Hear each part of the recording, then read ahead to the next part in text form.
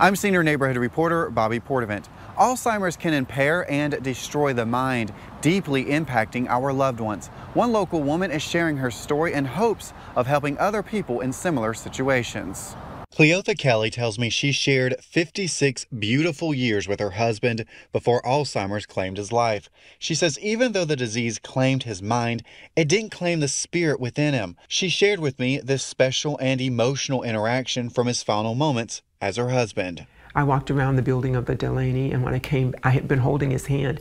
And when I came back, my daughter said, "Mom, Dad was reaching all over the bed looking for your hand." And I sat down beside his bed and embraced his hand again, engaged in holding his hand.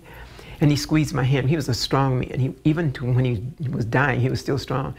And he was really squeezing my hand, really squeezing, and then all of a sudden he just let go. And I couldn't get him to re-engage. And I knew he was dying then. She was his caregiver through most of his battle with Alzheimer's. She says she always looks at life with a glass half full. It's not a death sentence.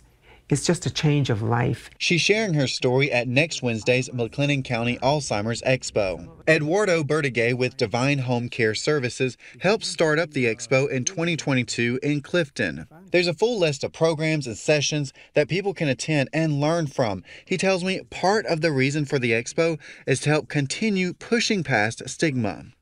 Wanted to make it open and say, hey, this is the Alzheimer's Expo. We didn't want to cover the name or dress up.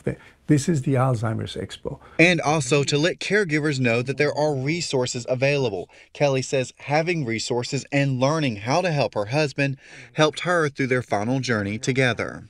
You can never have enough information. The more information you have, the better you are equipped to handle whatever is coming your way. Now, the Expo is free to attend and will be held at the First Woodway Baptist Church. We'll have more details posted online. Reporting here in McLennan County, I'm senior neighborhood reporter Bobby Poitevint.